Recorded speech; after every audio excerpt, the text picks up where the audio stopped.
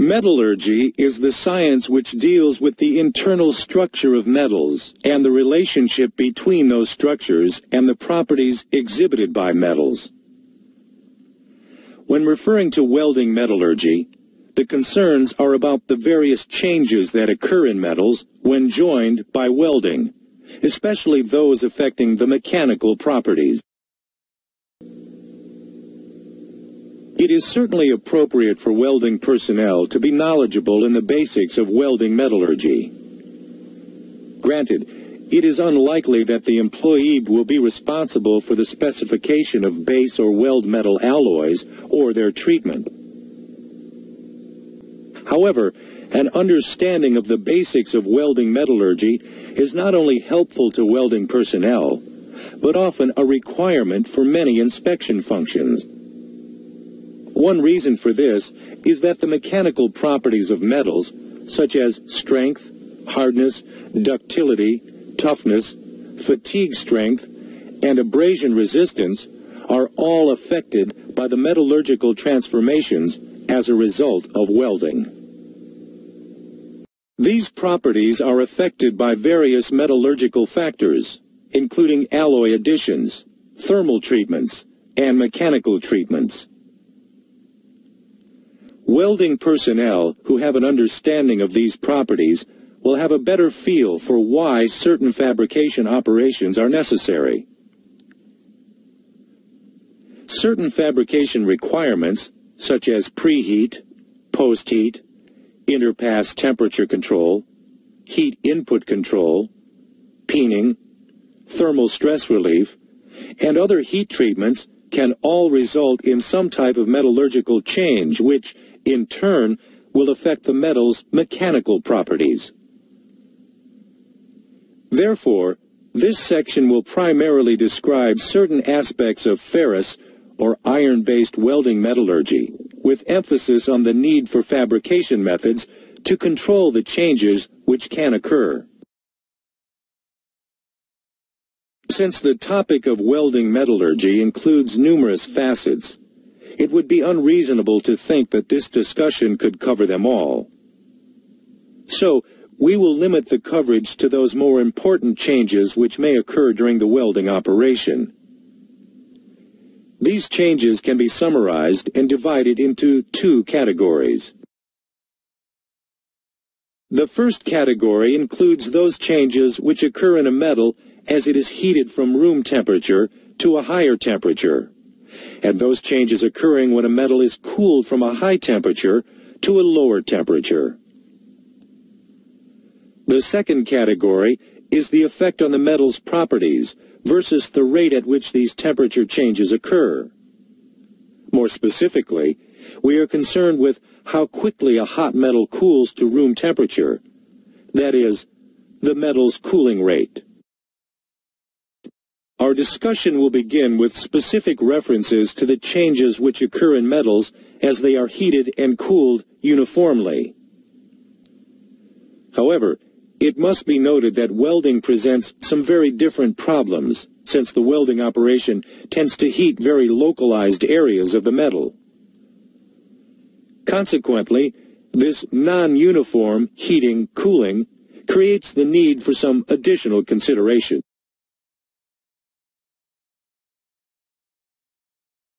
To gain an understanding of the metallurgical properties of metals, it is necessary to start the discussion by describing some of the properties of the particles which comprise all forms of matter.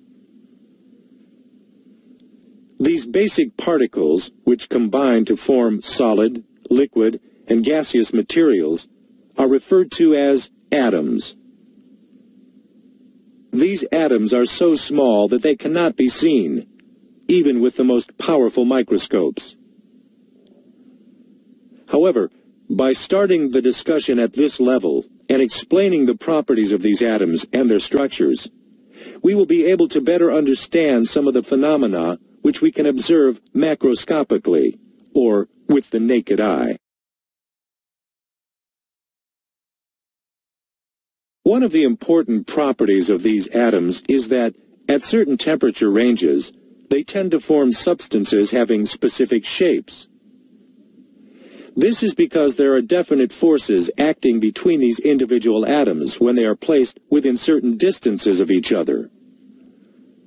These forces tend to both pull or attract the atoms toward one another, while at the same time the atoms are pushed away or repelled from one another. Therefore, the individual atoms are held in their particular home positions relative to all of the other atoms around them by these counteracting forces. These atoms in their home positions are aligned row upon row, layer upon layer, in a three-dimensional, symmetrical, crystalline lattice structure or pattern.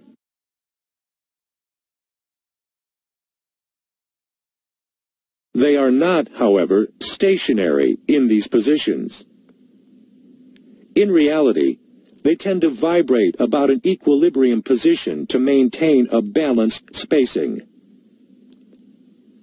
At a given temperature, they will remain at an equilibrium spacing for that particular temperature. When there is a balance between the attractive and repulsive forces, we say that the internal energy of the metal is at a stable level. Any attempt to force the atoms closer together will be counteracted by repulsive forces, which increase as the atoms are pushed closer together. This behavior is evidenced by the fact that metals exhibit extremely high compressive strengths. Similarly, any attempt to pull the atoms further apart will result in a counteracting attractive force. These attractive forces, however, tend to decrease as the atoms are pulled further apart.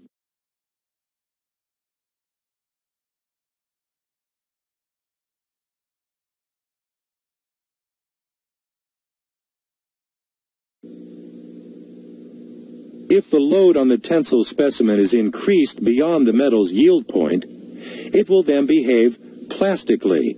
Now, it will no longer return to its original size or interatomic spacing, because the atoms have been forced far enough away from each other that the attractive forces are no longer strong enough to hold them in their original position. When the interatomic spacing further increases to the point that the attractive forces are no longer strong enough to hold the atoms together, the metal will fail. It was noted before that the metal atoms exhibit a very specific spacing at a given temperature, or internal energy. Since heat is a form of energy, the internal energy of a metal is increased when its temperature is raised. This additional energy tends to cause the atoms to vibrate more, which increases their interatomic spacing.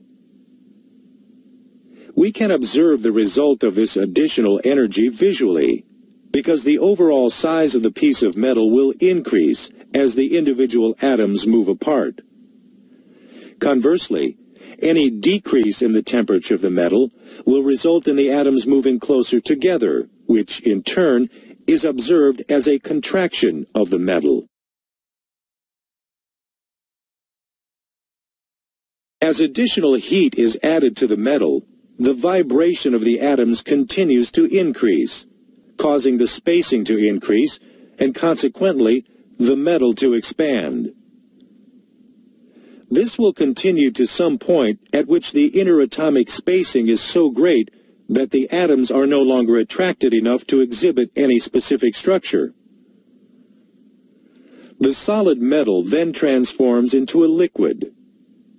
The temperature associated with this change is referred to as the melting point. Further heating would eventually transform the liquid into a gas. This last transformation occurs at a temperature known as the vapor point. Solid metal has the lowest internal energy and the shortest interatomic spacing. Liquid metal has a higher internal energy with greater interatomic spacing and is considered to be amorphous, which means that it is unstructured. Gaseous metal has the highest internal energy, the greatest inner atomic spacing, and is also unstructured. While all of this is rather intriguing, it is more significant to realize why it is important to you as a welding professional. It is obvious that welding and cutting introduce heat into a metal. This heating will result in an expansion of the metal.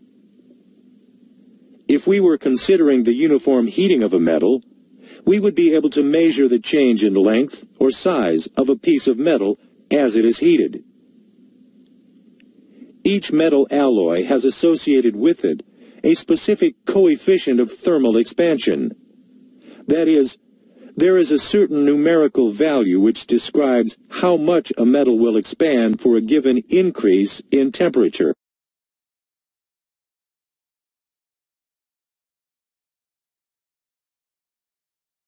With welding, however, the heat is not applied uniformly. That is, part of the metal is raised to some very high temperature, while the metal adjacent to the weld zone remains at a lower temperature. This results in different amounts of expansion of the metal at different locations relative to the weld zone.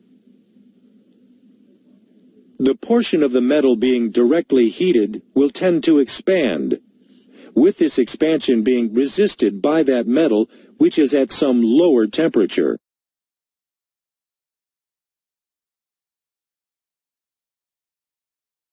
The display on your screen illustrates the dimensional changes which occur in a straight bar, see display A, that is heated on one side by a welding arc. In display B, the arc is struck and the plate begins to heat under the influence of the arc. The heated portion expands, see display C, and because it is partially restrained by the portion of the bar that is not heated, the bar tends to bend in an arc at each end away from the heat source. Since the hot portion is weaker, part of it is actually liquid and is very weak, it does not succeed in forcing the bar to bend very much. The hot part is less restrained in the sideways direction, so it tends to get wider on the side where the heat is applied.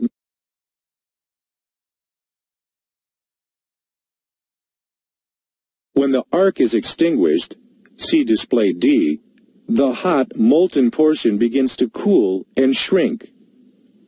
Heat always flows from the hot area to the cold, so during cooling, the heat flows into the previously cool region to warm it.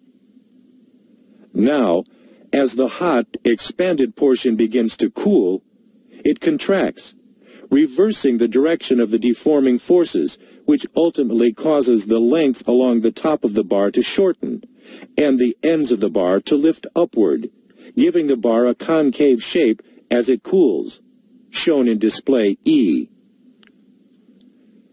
Therefore, as we apply heat to a part in a non-uniform manner, as is the case for welding, the result is a dimensional change from the thermal stresses developed, causing the part to be distorted or warped when it cools. Display F represents the resolidified bar with the residual stress level remaining in the bar, denoted by the coiled spring representation.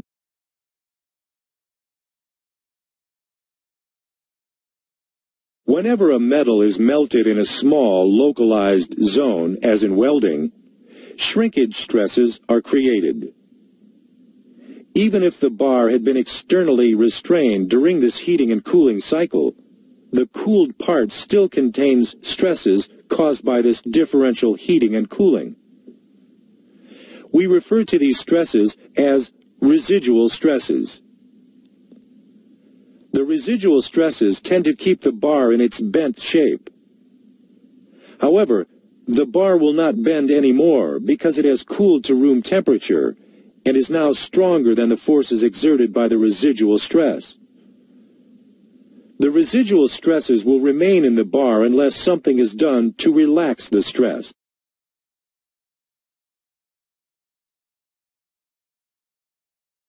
There are several ways of reducing or eliminating residual stresses. It can be done thermally, where the entire part or a large band containing the weld zone is heated uniformly and held at some temperature for a prescribed time period.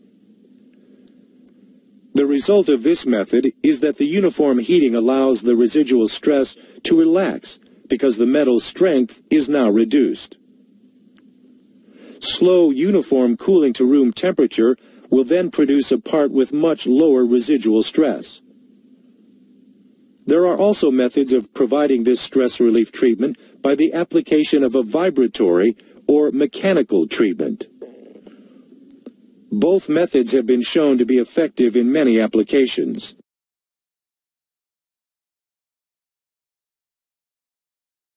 A third method of reducing residual stresses, which can be done in conjunction with the welding operation, is known as peening. This is also a mechanical treatment. Peening involves the use of a heavy pneumatic hammer, not a deslagging hammer, which is used to pound on the face of intermediate layers of a multi-pass weld.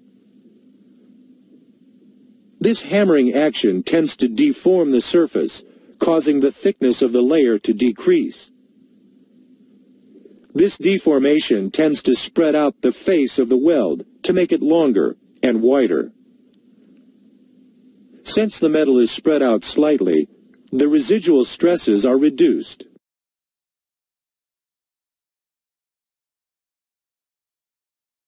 When heavy peening is used for stress relieving, care should be taken to prevent the cracking of the weld by this aggressive mechanical treatment.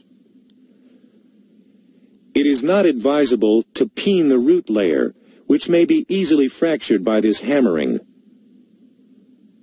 Normally, the final layer is not peened either, but for a different reason. A heavily peened surface can mask the presence of discontinuities, making inspection more difficult. When properly applied, peening provides a very effective way of reducing residual stresses when welds are made in heavy sections or in situations where the welds are rigidly restrained.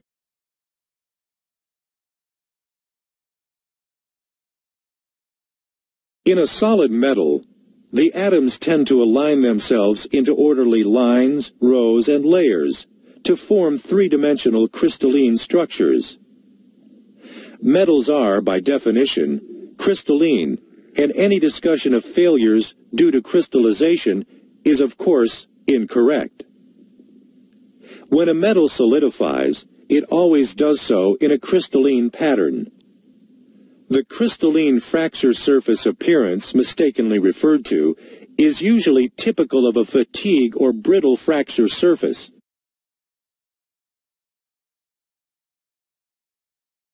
The smallest number of atoms that can completely describe their orderly arrangement is referred to as a unit cell.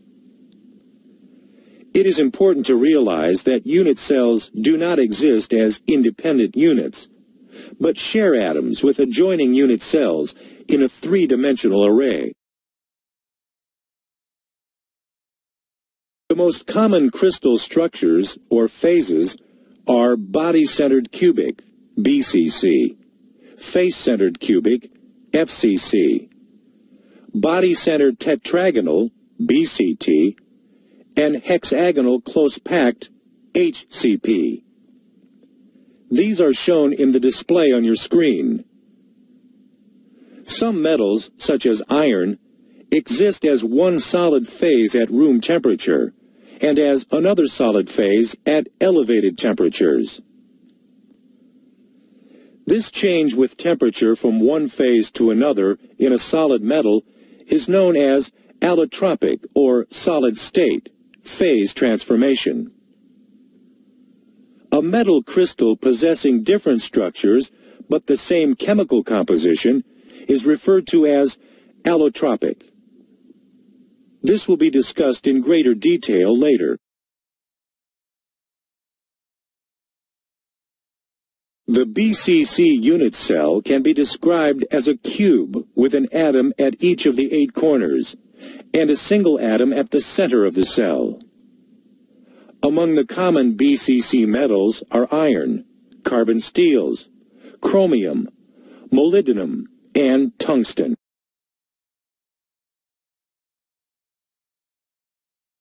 The FCC unit cell can be envisioned as a cube with atoms at each of the 8 corners, and with one atom at the center of each of the 6 faces. Among the common FCC metals are aluminum, copper, nickel, and austenitic stainless steels. The BCT unit cell can be described by taking the basic BCC unit cell and elongating one axis to make it rectangular shaped, with an atom in the center. Martensite, a phase of steel formed by rapid quenching, is a BCT structure.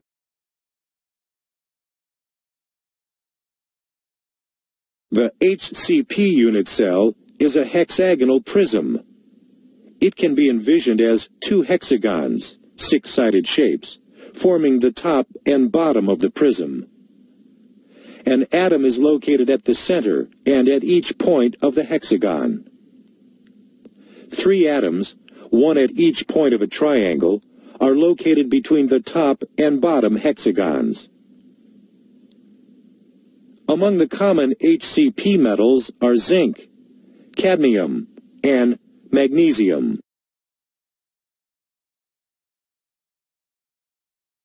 A metal solidifies into a crystalline structure by a process known as nucleation and growth.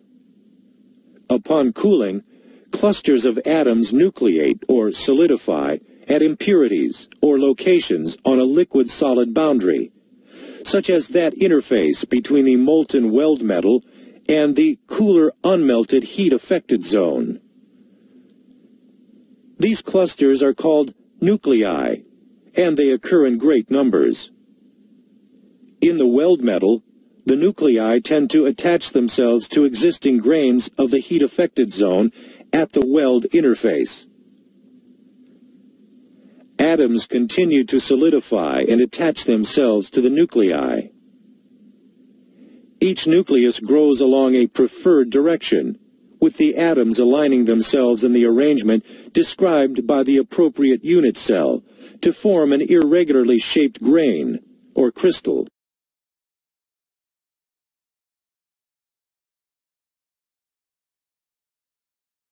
The display on your screen shows how the weld metal grains form as the weld metal solidifies. In display A, the initial crystals begin to form at the weld interface. Display B shows the solid grains formed as these initial nuclei grow. Since the nuclei are oriented differently, grain boundaries are formed when adjacent grains grow together. Display C shows the completed solidification of the weld metal. Grain boundaries are considered to be discontinuities, because they represent interruptions in the uniform arrangement of the atoms. From our previous discussion, residual stress is present in the solidified metal.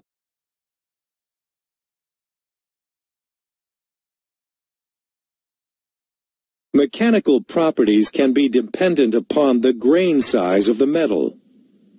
A metal exhibiting a small grain size will have improved room temperature tensile strength, because the grain boundaries tend to inhibit the deformation of individual grains when the material is stressed.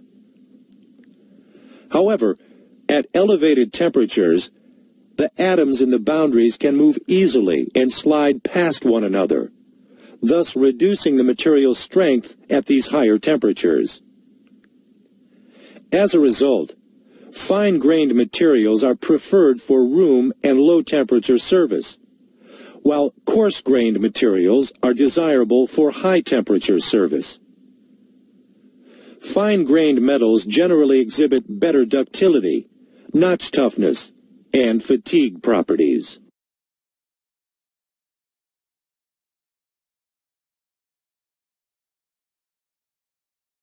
As a quick review before continuing, metals are crystalline structures formed by atoms in ordered patterns. This ordered pattern or arrangement is known as a phase and is described by a unit cell. Metals solidify from many locations at once and grow in preferred directions to form grains or crystals. The junction between individual grains is referred to as a grain boundary. The grain size will dictate the amount of grain boundary area present in a metal, which, in turn, determines to a certain degree the mechanical properties of the metal.